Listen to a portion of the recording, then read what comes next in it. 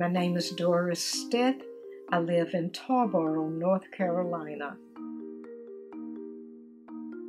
We moved to where the family homestead is in 1954. My grandparents in 1905 bought 13 acres of farmland and built a house.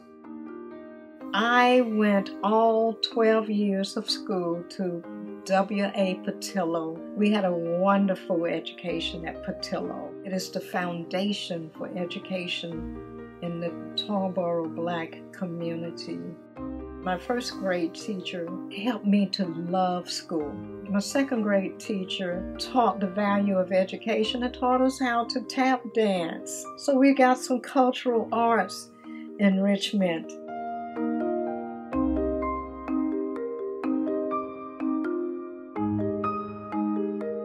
The class of 1970, we were the last to graduate as a high school. So we call ourselves the last class.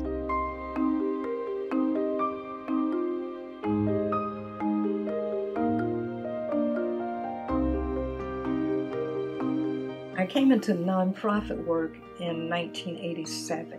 We started out with the out-of-school suspension program.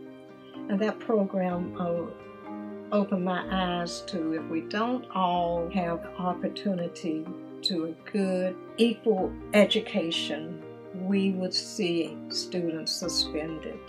Students who felt like they couldn't learn. That's the worst thing when one told me, "Miss Doris, why are you talking to us? Don't you see we're black and we can't learn?"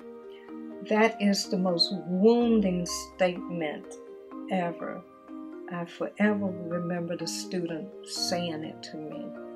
No child, no parent, no community member should ever wake up with the idea that they can't because someone is going to keep an opportunity from them.